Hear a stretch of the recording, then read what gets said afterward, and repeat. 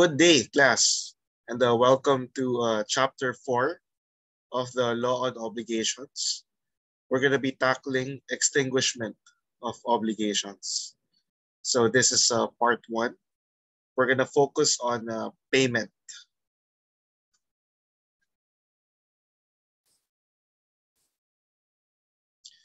So these are the modes of extinguishment of obligations. So we have payment or performance. This is the first part. Next, we have loss of the thing due. We have condonation or remission of the debt. We have confusion or merger of rights of a creditor and debtor. We have compensation. We have novation. Now, this enumeration is not exclusive, right?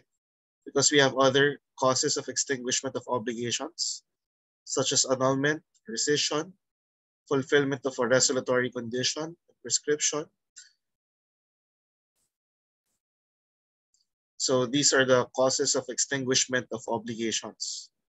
Now, I learned an acronym when I was reviewing for the CPA board exams. Our reviewer told us that a good mnemonic for this, for the mode of extinguishment is PLCN. It's PLCN. Now, there are 3 C's.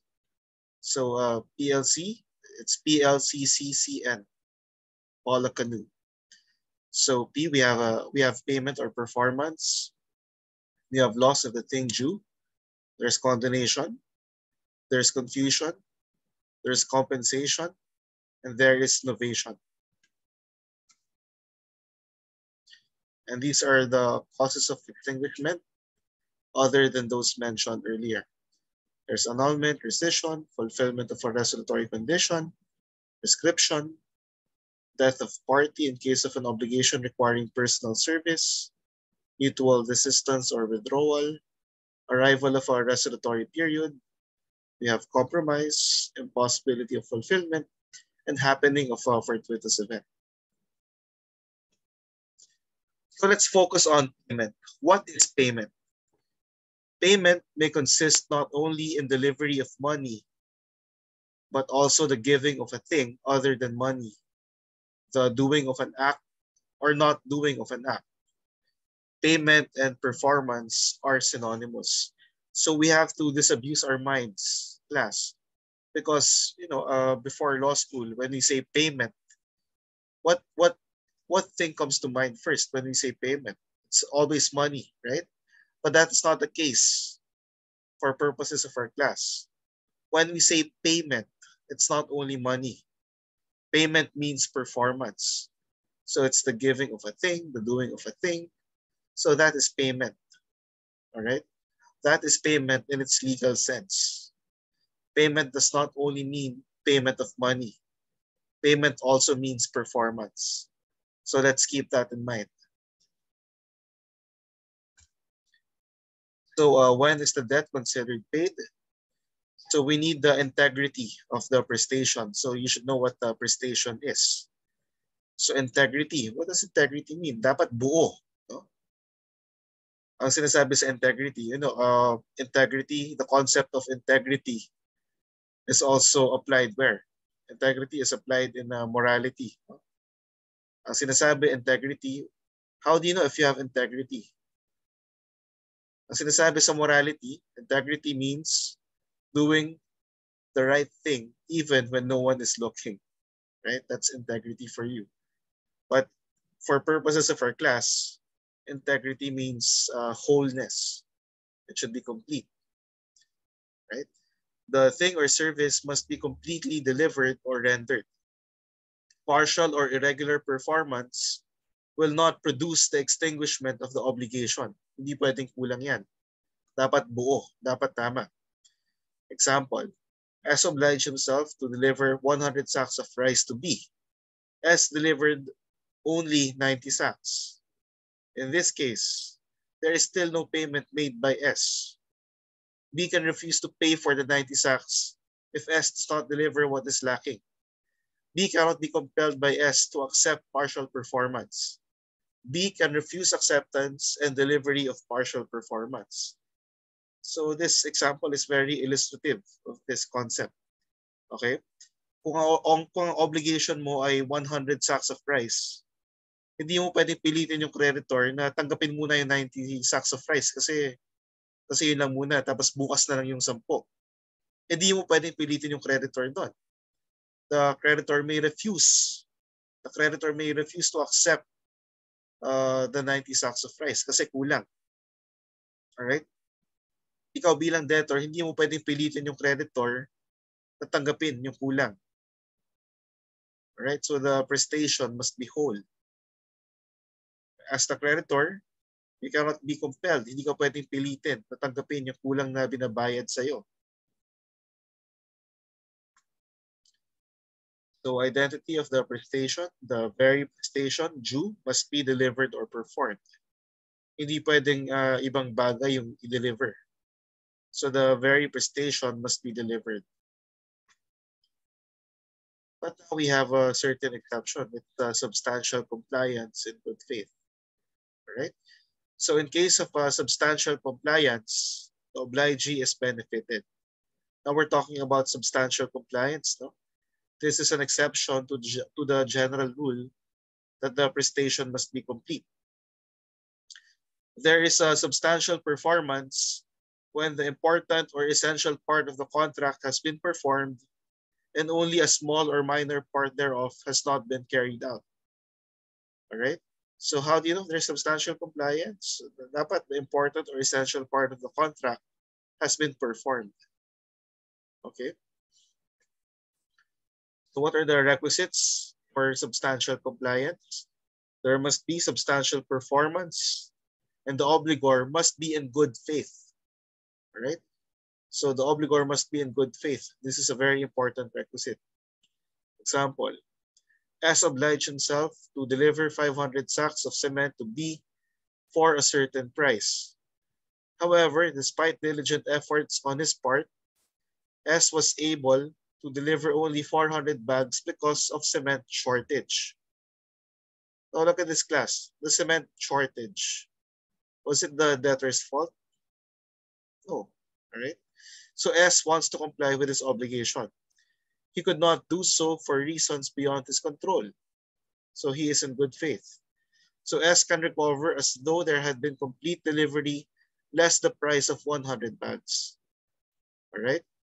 So si S naman can collect on the 400 bags of cement. Hindi naman pwedeng kukolekta siya ng 500 sacks, ng equivalent ng 500 sacks, pero 400 lang yung binigay niya. S must show that he attempted in good faith to comply with the obligation. All right? So this is a substantial compliance class. Okay? So kanina, dun sa integrity of the prestation, assuming na walang cement shortage, pero 400 lang yung binibigay ni S, in this case, the creditor, B, can refuse to accept and can refuse to pay for the 400 sacks of rice. That's the general rule. However, in case of substantial compliance, ito yung requisites na meron substantial performance, 400, no? 100 na lang yung kulang. Tapos good faith naman yung obligor. He is not negligent. So, pwede, no? So, pwedeng makarecover yung debtor pag substantial compliance. Obligation is extinguished when incomplete or irregular performance is accepted. It makes sense.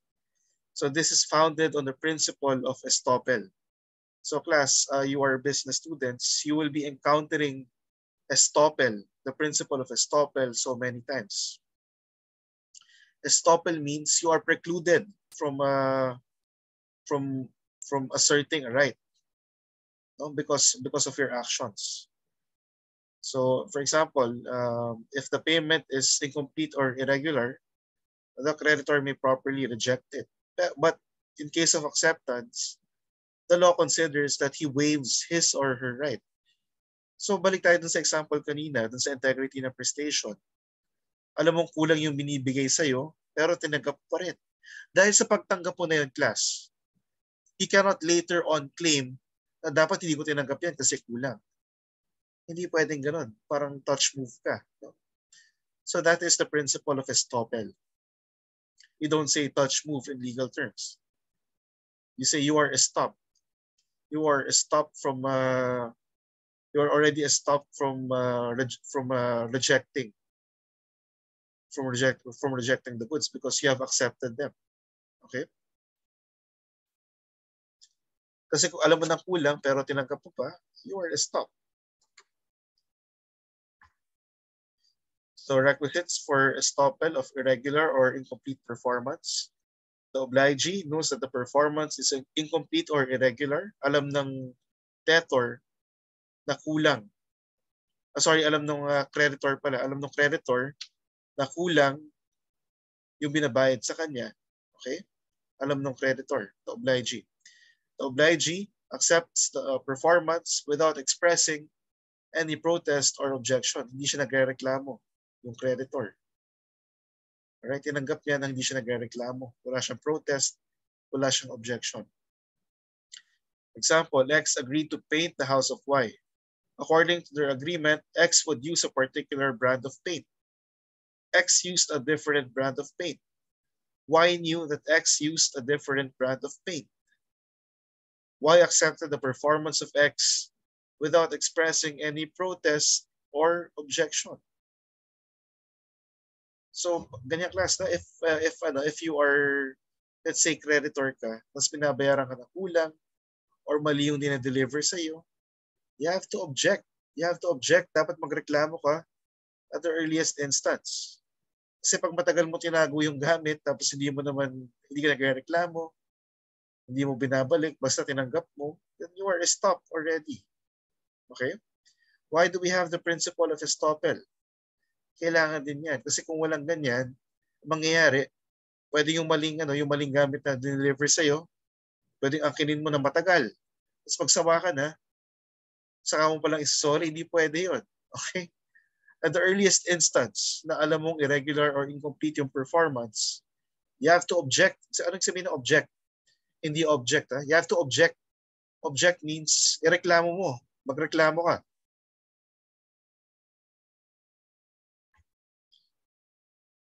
Persons from whom the creditor must accept payment. Number one, the debtor. Any person who has an interest in the obligation like a guarantor. Alright, anong role ng guarantor? Role ng guarantor, pag hindi makabayad si debtor, makabayad si guarantor. A third person who has no interest in the obligation when there is a stipulation that he can make payment. Alright? The creditor may refuse payment by a third person. Okay? Let's say may utang ka sa kaibigan mo. Alright? Tapos ikaw may iba kang kaibigan na gusto bayaran yung utang mo. Eh ayaw tanggapin nung inutangan. Yung inutangan mo ba, can he refuse that payment? The answer is yes, he can refuse. Okay? Because the creditor may dislike or distrust the third person.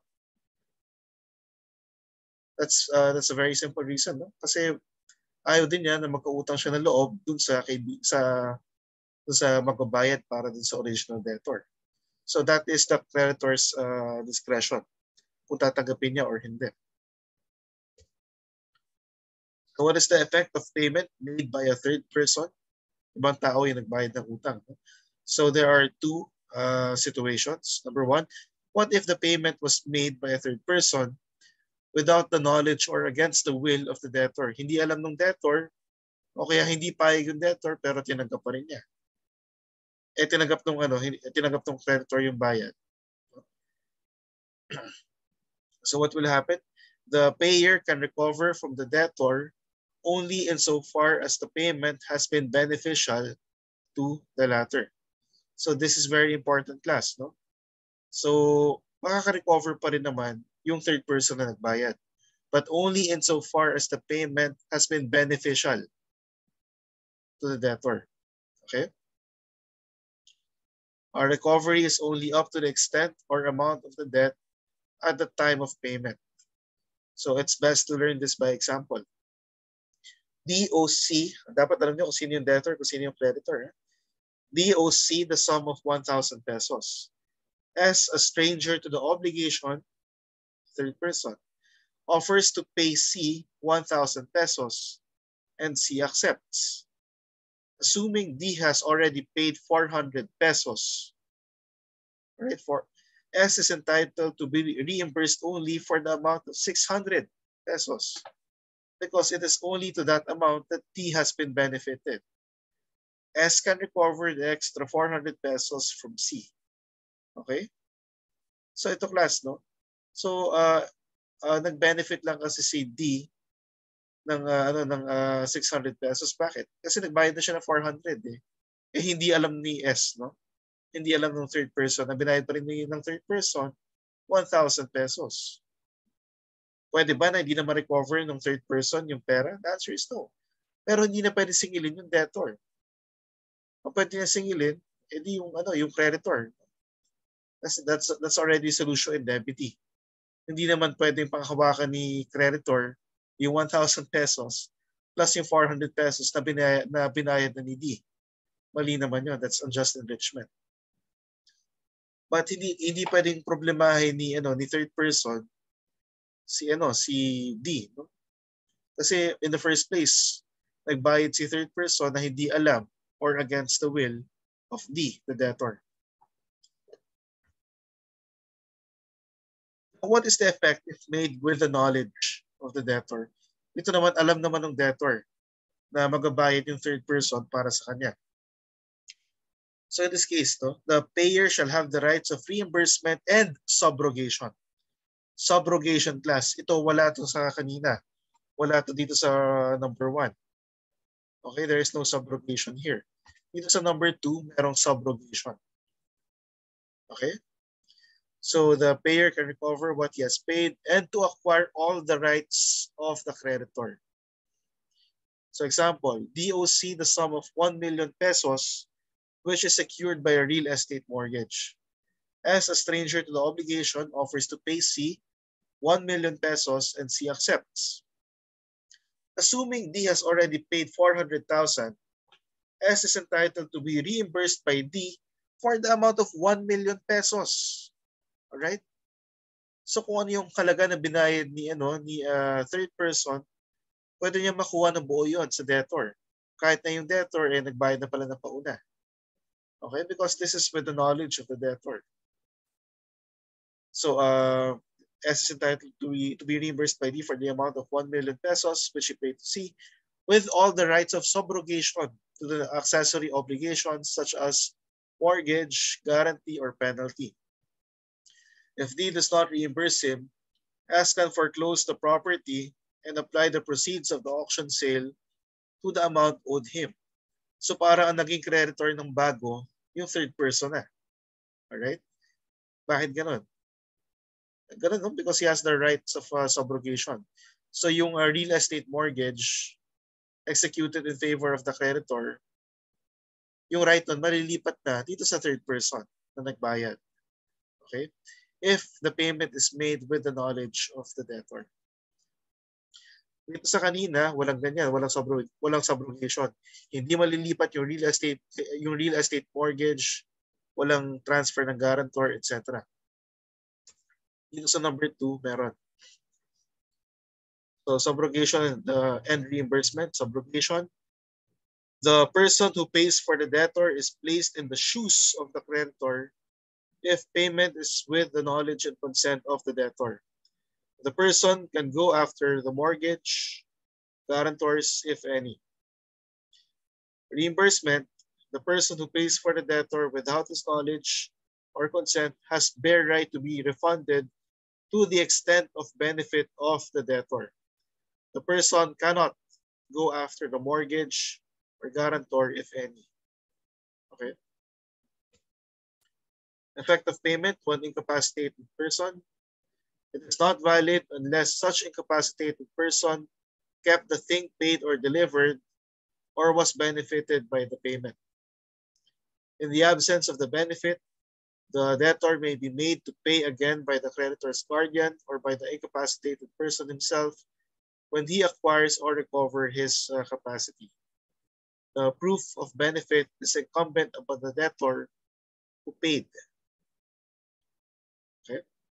Example, D delivers 1,000 pesos to C, a minor under guardianship, in payment of a debt. C loses 700 pesos of the money in gambling or due to negligence or ignorance. In this case, the payment should be considered as made only to the extent of 300 pesos. So hassle, no? Hassle makipag-transact sa minor. Alright?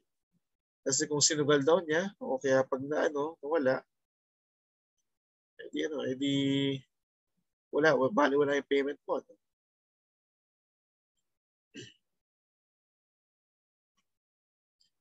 Effect of payment to a third person or wrong party. It is not valid except insofar as it has redounded to the benefit of the creditor.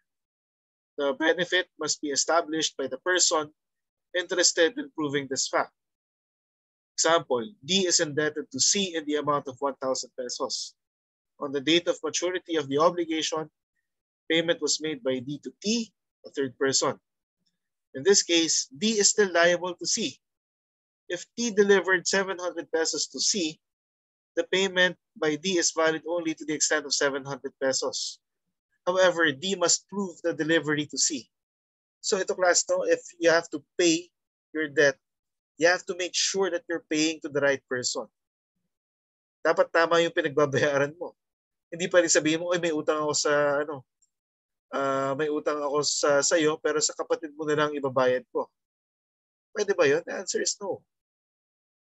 Alright? Because that's a different person. That is not the same creditor. Okay? So huwag kayong magbabayad sa maling party. Alright? When benefit to creditor and need not be proved by the debtor. When there is subrogation of the payee in the creditor's rights. Example, if after payment, T acquired C's right against T. Number 2, ratification by the creditor. Number 3, estoppel on the part of the creditor. Through estoppel, an admission or representation is rendered conclusive upon the person making it, and it cannot be denied or disproved against the person relying thereon. So again, we have here the principle of estoppel. Okay? Let's say akala nung may utang sa iyo parang kasama mo sa negosyo itong taong ito. Alright? Dahil pinaniwala mo sa kanya na magkasama kayo sa negosyo, no? Tapos may utang siya dun sa taong yon, tapos sa'yo binayad. Hindi parang it's as if parang nagbayad mo rin sa kanya. Okay? If before payment, D has been led to believe by C's conduct or fault that T had authority to receive the payment even if T had in fact no such authority. So ganun, no? So for example, may utang ka sa akin. Okay? Tapos meron akong kaibigan na sabi ko kasama ko sa business. Tapos dahil naniwala ka sa akin, nagbayad ka ng utang dun sa kaibigan ko. Kasi pinaniwala kita. Pag ganyan, I am estopped. Alright? So your payment to my friend would be valid payment to me. So that is estoppel. So let's go now to dación and pago or dación and payment. So this is conveyance of ownership of a thing as an accepted equivalent of performance.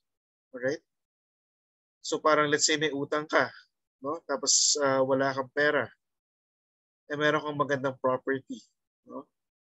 Sabi mo rin sa creditor, or baka pwedeng wala na akong utang, bigay ko na lang tong property sa iyo.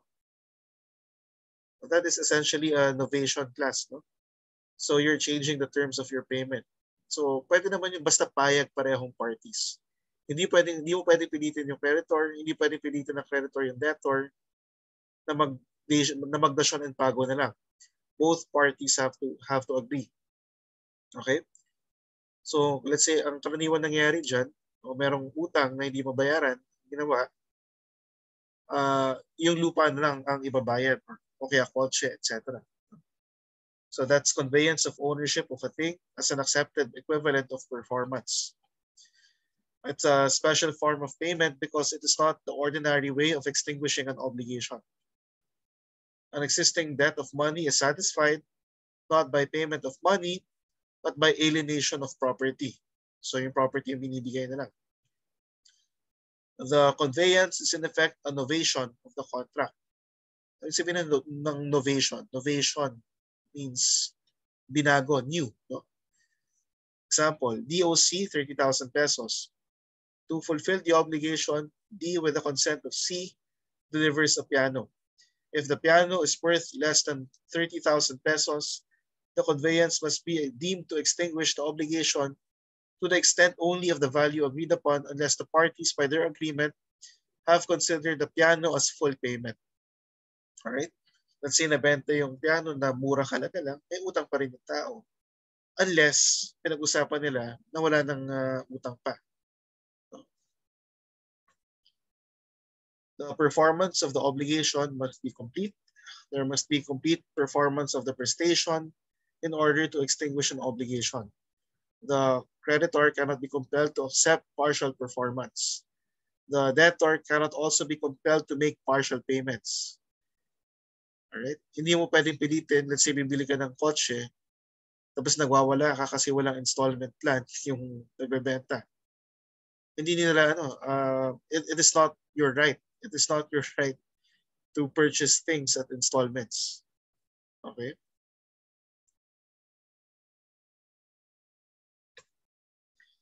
Let's go now to legal tender. If offered in the right amount, the creditor must accept as payment. So take note of the keyword here, must. Must, no? So kailangan tanggapin pag legal tender. So what is legal tender in the Philippines? All coins and notes issued by the BSP, by the Bangko Sentral ng Pilipinas. So we have your 20 peso bills, your 50 peso bills, 100 peso bills, 500 peso bills, 1,000 peso bills. Alright? Those are legal tender. Sabihin, pag may binibili ka, no, tapos nagbabayad ka ng cash, hindi pwede tanggihan yung cash na yun. You have to be accepted. So all bills, 20 pesos and above, those are legal tender. Tapos meron ng limit class, no, pag coins. Up to 1,000 pesos for denominations of 1 peso, 5 peso, 10 peso coins. Up to 100 pesos for denominations of 25 cents or less coins. Alright? So class, no? Bakit ito may limit, no? Yung sa coins. Kasi it's gonna be too burdensome. Let's say ang utang mo 1 million pesos. Tapos dahil galit ka dun sa sa inutangan mo, ang ibabayad mo, tig 25 cents. Masyadong nakaka-insulto rin naman yun. Nakakasama naman ng loob yun. Alright? So, ibig sabihin class, kung may dala kang sandamakmak na 25 cents, it's legal tender only up to 100 pesos. Beyond that, the creditor can refuse to accept the rest. No? Kasi pag bibilangin mo pa siya ng 25 cents, mali yun. It's only up to 100 pesos. No? Yung mga coins naman, yung mga 1 peso, 5 peso, 10 pesos, it's legal tender up to 1,000 pesos. Okay? The creditor can refuse to accept payment of promissory notes, checks, bills of exchange, and other commercial documents because they are not legal tender. Hindi ka pwede magalit sa creditor. No? Hindi mo siya pwede kasuhan kasi hindi mo siya pwede kasuhan na hindi siya tumatanggap ng cheque. Hindi mo siya pwede pilitin na tanggapin yung cheque mo because a check is not legal tender. The meaning of application of payments, designation of the debt which should be applied, the payment made by the debtor who has various debts of the same kind in favor of one and the same creditor. Right? So dito class, merong isang debtor, merong isang creditor. So one to one. What are the requisites of application of payments? There must be one debtor and one creditor. There must be two or more debts. Okay? Two or more debts, but in the same debtor and creditor. The debts must be of the same kind. The debts to which payment made by the debtor has been applied must be due. The payment made must not be sufficient to cover all the debts. Kulang yung pambayad ng debtor para sa lahat. Kaya magkakaroon ng application of payments. So what are the rules and application of payments? The debtor has the first choice. Okay? He must indicate at the time of making payment and not afterwards which particular debt is being paid. If in making use of his right, the debtor applied the payment to a debt, he cannot later claim that it should be applied to another debt. So this is a hierarchy of rules, class. No? Always follow number 1. The debtor has the first choice. Kung wala yung choice ng debtor, number 2. The right to make application once exercised is irrevocable unless the creditor consents to the change. 3, if the debtor does not apply payment, the creditor may make the designation by specifying in the receipt which debt is being paid. So kung hindi pumili yung debtor, pwede pumili yung creditor.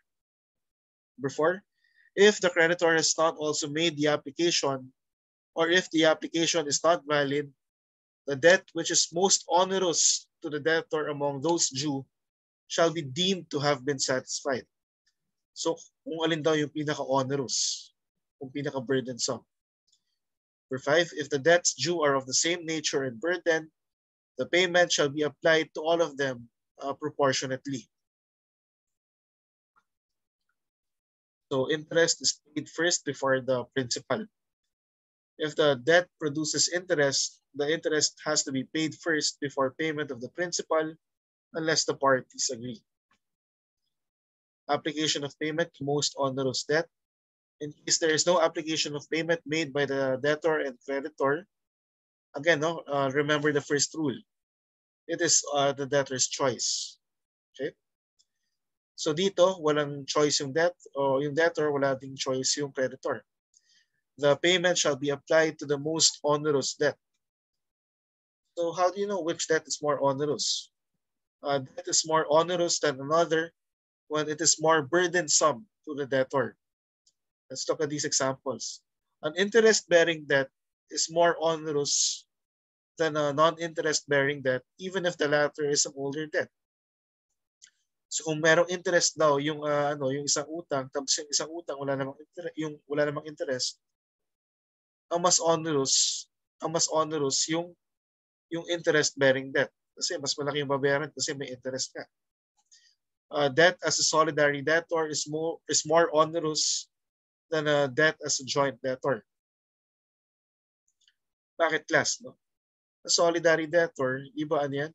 Any of the solidary debtors can be demanded to pay the whole thing due, the whole sum of money due. No? So that's more burdensome. Whereas kapag joint, it's proportionate. No? Mas maliit. Debt secured by a mortgage or by a pledge are more onerous than unsecured debts. So kung meron nakasangla pala yung bahay mo dun sa isang mong utang kaysa dun sa isang utang na walang nakasangla, mas onerous syempre yung may nakasanglang bahay, may nakasanglang property. Of two interest-bearing debts, the one with the higher rate is more onerous for obvious reasons. No? The higher interest rate there is, the higher the interest, the total amount to be paid. An obligation with a penal clause is more burdensome than one without a penal clause. The meaning of payment by cession: assignment or abandonment of all the properties of the debtor for the benefit of his creditors in order that the latter may sell the same and apply the proceeds thereof to the satisfaction of their credits. So, anong pagkakaiba nito sa application of payment? Sa payment by cession, there are two creditors or more. Okay? So, requisites of payment by cession, two or more creditors. The debtor must be partially insolvent. The assignment must involve all the properties of the debtor, and the cession must be accepted by the creditors. So remember these requisites. So lahat ng properties ng debtor kasama involved. The debtor must be partially insolvent. Pag totally insolvent, hindi magkakaroon ng payment of session. You know what insolvent is, right? Insolvent means mas malaki yung liabilities kaysa sa assets. The effect of payment by session, unless there is a stipulation to the contrary, the assignment does not make the creditors the owners of the property of the debtor. So hindi nagiging may-ari yung mga assignees, yung mga creditors. Okay? Hindi sila nagiging owners. Ina-assign sa kanila yung properties para mabenta. Okay? Tapos yung proceeds nun, edi proportionate sa utang nila.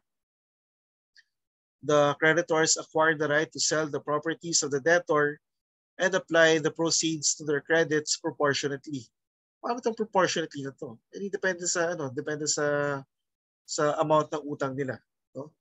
Doon i-compare yung natitirang, yung price equivalent ng properties ng debtor pag nabenta. The debtor is released from his obligation only up to the net proceeds of the sale of the property assigned. The debtor is still liable for the balance. So liable pa rin yung debtor sa balance. So what is tender of payment?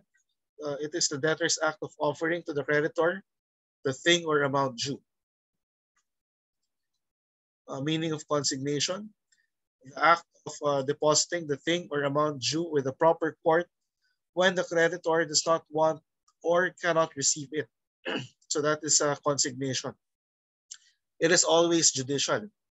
It generally requires a prior tender of payment. So dapat nag-attempt ka muna magbayad, no? Dapat nagbayad ka muna dun sa creditor before you can go to a consignation.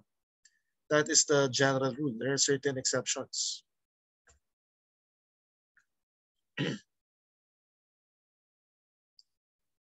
So requisites of a valid consignation: existence of a valid debt which is due, tender of payment by the debtor, and refusal without justifiable reason by the creditor to accept the same.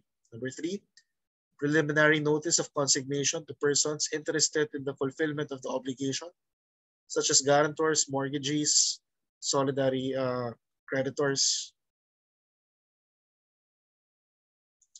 Number 4, consignation of the thing or sum due in the proper court. Number 5, subsequent notice of consignation made to the interested parties. The costs of consignation: the creditor bears the expenses of consignation when properly made, because there is fault or unjust refusal by the creditor to accept payment. So we end here. Take care and keep safe.